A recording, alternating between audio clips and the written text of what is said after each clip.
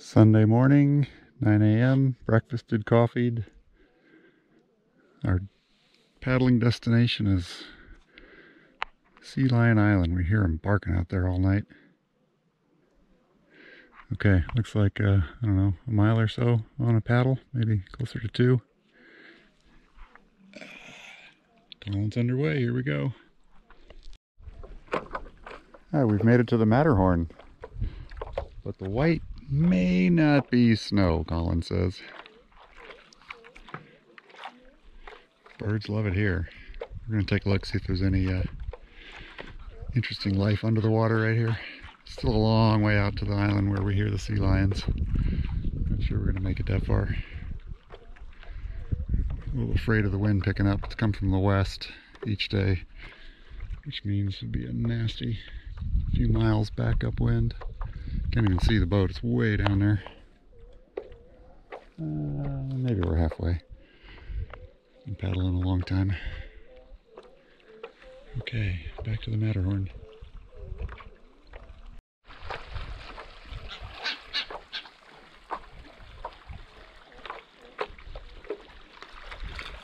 These shots for you, Captain Hallway, some bird watching. The red-throated guy here. Gotta go look them all up on my bird chart from the Scots. Lighting's a little tough. Oh, the water's beautiful.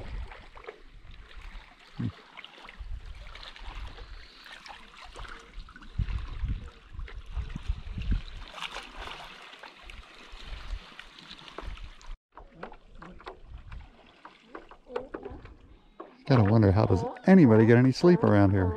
They're so loud.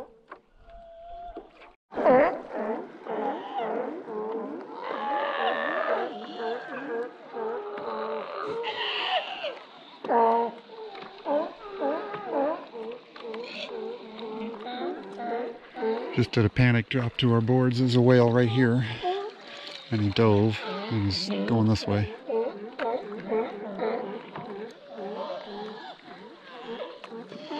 Feeling pretty insignificant right now on our little paddle boards.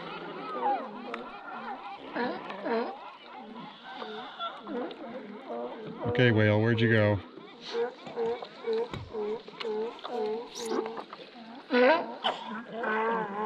What's this one doing? Hunting or sleeping? Colin just had a turtle come up by him. And the whale has disappeared.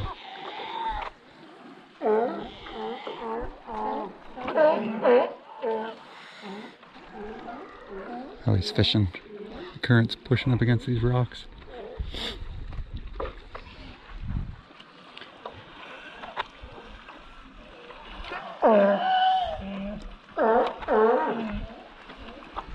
Looking for young ones in here.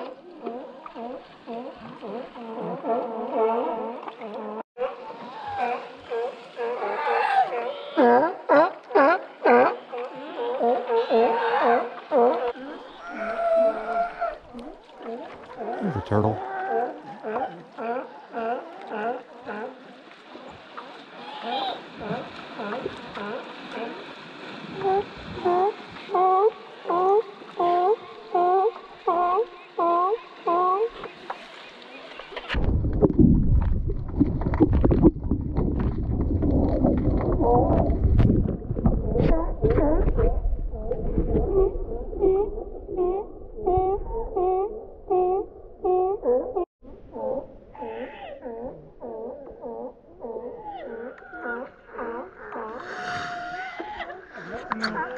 Okay, he's coming over towards me. I better get out of here. You want to land? Yeah. See if the seals will let us come in. The sea lion wasn't having anything to do with it.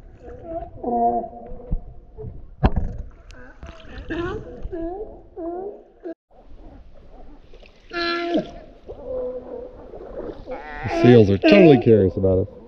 And the sea lions, they just seem to be mad.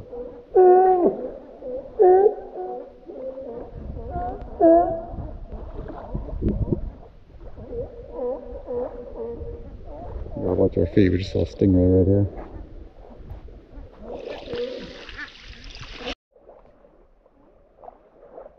They seem to be about as curious as us as we are about them. I don't know.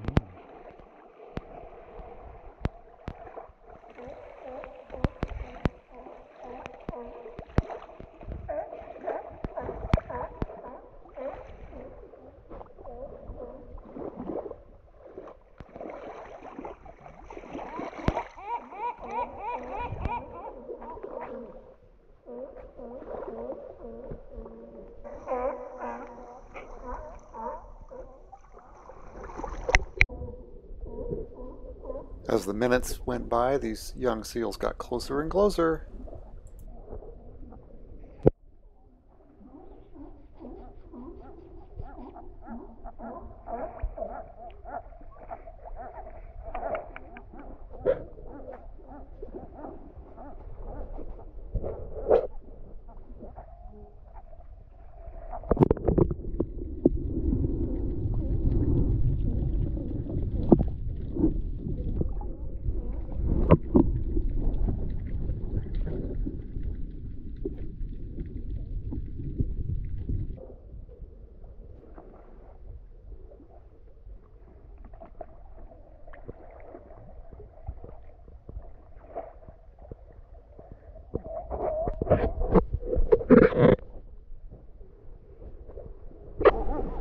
We are on their beach, very close.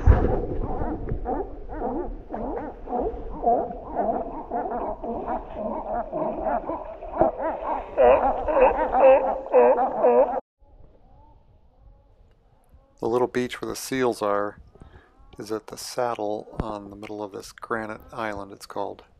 So we just walked back and forth between the two sides.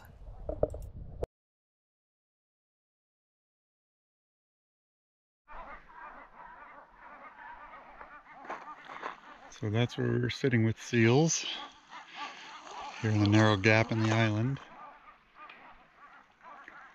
And this is the side facing out to the sea. Looking northeast right now, I think.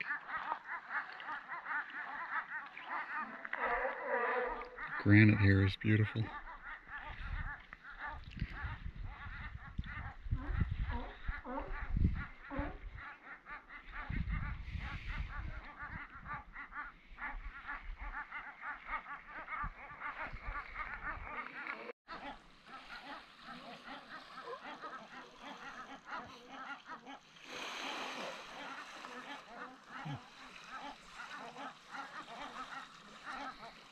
Cavorting seals.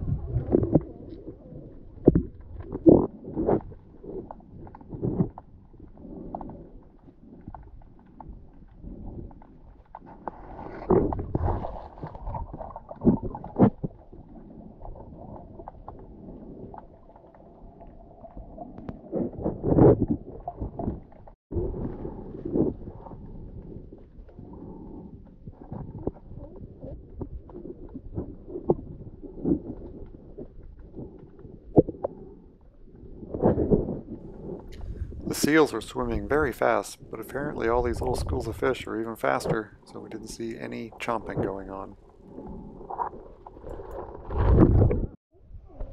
Well, that place was astounding. We just spent the morning swimming with seals, staying away from sea lions. We each had our own turtle encounter.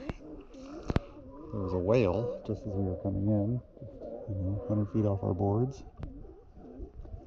We walked over that gap. You'll see the video. I saw the seaside.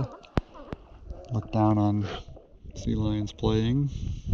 We have a long paddle back. You can't even see the boat on the film, but it is. Let me point to it right about there. See the white rock where we showed you birds. That's not even halfway across. Thankfully, a little bit of a tailwind should take us back. Get some lunch. So dramatic. Just incredible being able to hang out with the seals. There were some really inquisitive ones that were coming fairly near us, and can't wait to get this video up on the big screen, see if we can actually see the seals that were underwater. It was a little bit murky, so they weren't that clear, but man, they were incredible. Swimming by so fast. And that's the little bar thing we were surfing on. Super low tide. It's a rock ledge bridge between these two little islands.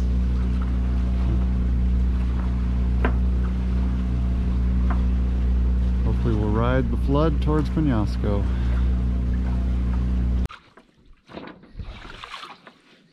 We departed Guardian Angel Island this morning about 8 a.m. Sunday morning. And that's Granite Island where we spent yesterday playing with the seals. And these two guys followed us out. They've been swimming along with the boat. You can see we're only doing like 3 knots in the light breeze. We're waiting for it to fill in from the north. It's nice to have a little seal company. Can't quite tell if I think they're just the seals. They look smaller. Oh.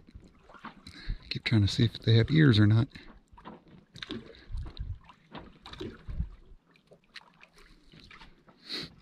They swam behind the boat for like 10 minutes and now they're out in front.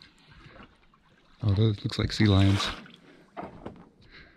We have just basically 100 miles to go. We left at 8 a.m. We want to get there Tuesday morning, so we actually don't want to go too fast and arrive in the middle of the night at the low tide. So doing 3 knots for a little bit is okay. It's supposed to fill to a nice steady 10 to 15 today.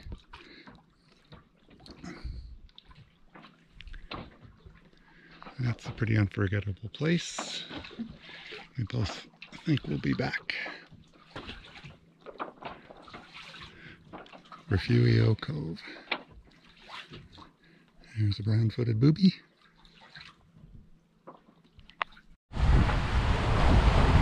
Making our way to Penasco, doing upwind, doing 8 knots.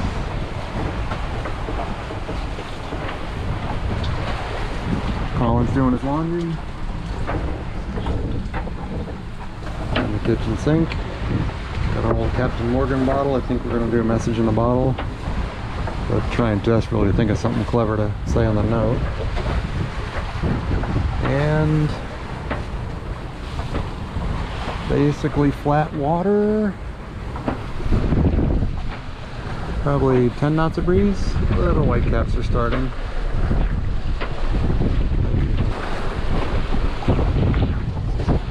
See, we're pretty head to wind here.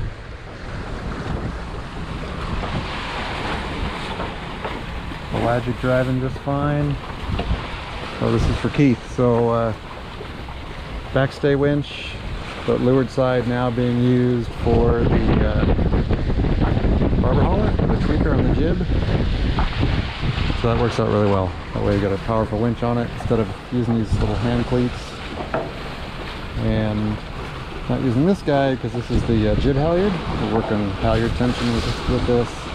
Keep it off the clutches. So I like the setup. Alright, we can see the Sonora coast over there. Very hazy. It's probably 40 miles off. There's some hills. Not that I can see around the curve of the earth or anything. Maybe it's not 40 miles. Must be closer. We're having a peaceful afternoon. Curious to see what the tide current effect does to us as we get closer to Penasco. And looks like an old shrimp boat way over there. Not a traffic issue for us. And there goes the laundry. Okay. Last leg of sailing for this nice 2-week trip.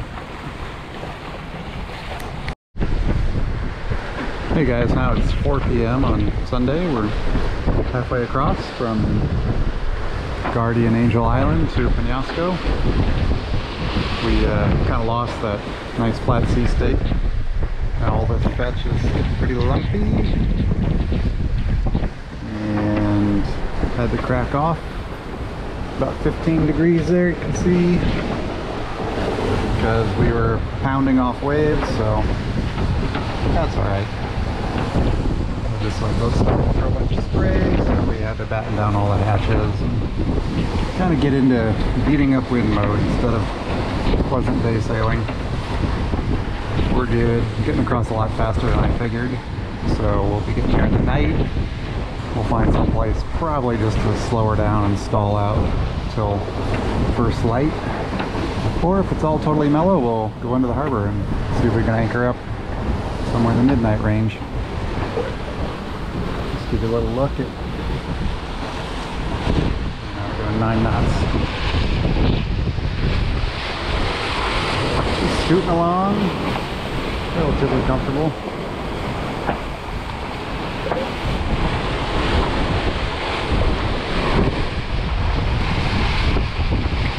You see the Sonora coast over here. Good little passage so far.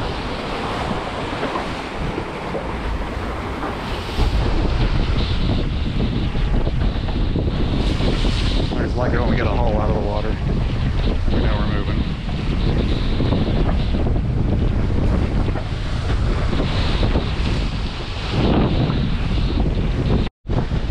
Okay, now it's 5 o'clock, an hour later. Sea's flattened out just enough to where I can claw back. I got back 10 degrees.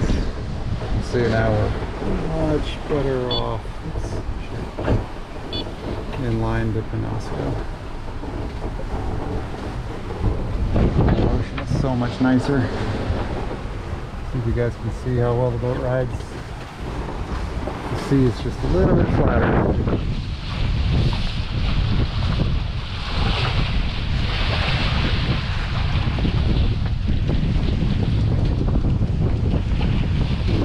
Same boat speed over the ground, just without the leaping and pounding and spray. Evening view from the head.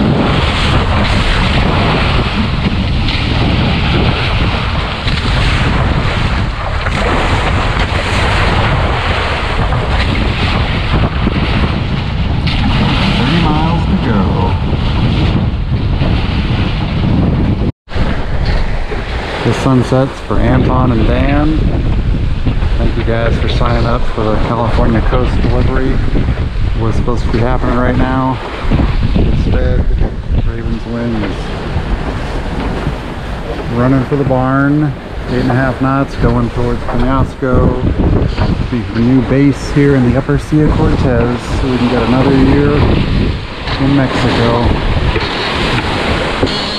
Had a great run the first year out at sea, despite COVID and fires and politics and everything else. The boat left San Francisco last September. Had a heck of a trip.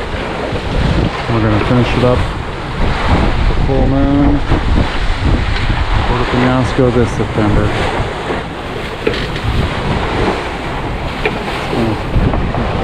Treasure doing the trip with my son. He's making dinner for us. Thanks. On to Penasco, 30 more miles. We made it to Penasco about 11 o'clock that night, Sunday night, on the very low tide, so we anchored up just a little bit away from the Cabrales yard, and in the morning paddled over and asked if we could get hauled a day early, and they said yes. And look at that tidal difference. It was about a 16-foot change to get us ready to come out of the water. Just barely fit in their ways.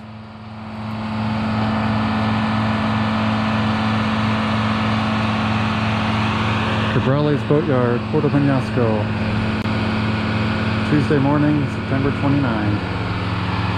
On the king tide. It's barely fit in this dock. You see how tight it is.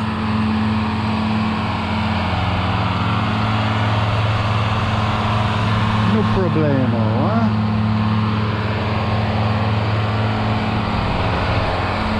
No problemo.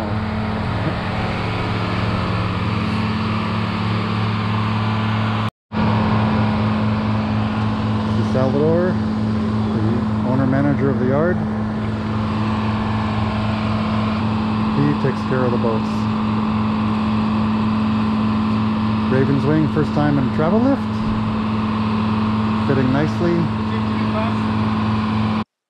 First stop in the yard was the power washing station to get the bottom cleaned off. And then they left the boat there overnight because we were a day early while they did some juggling in the yard. We took the time to finally put on those extra feathers that help make the logo look a little better on the side of the boat. On Tuesday morning, she went back in the travel lift and we moved a few hundred yards to a parking space where the boat sits now and got settled in, did some maintenance work, explored Puerto Penasco for a bit, and by Friday we were in a car service back to Phoenix Airport and a flight home to San Francisco. And that wrapped up Ravenswing's first year in southern waters. Now it's just after Thanksgiving and I'm loading up the pickup with supplies and some parts. We'll head down and spend early December upgrading and maintaining the boat. We'll get her launched in January. We'll get you some more video then. Thanks for watching, everybody.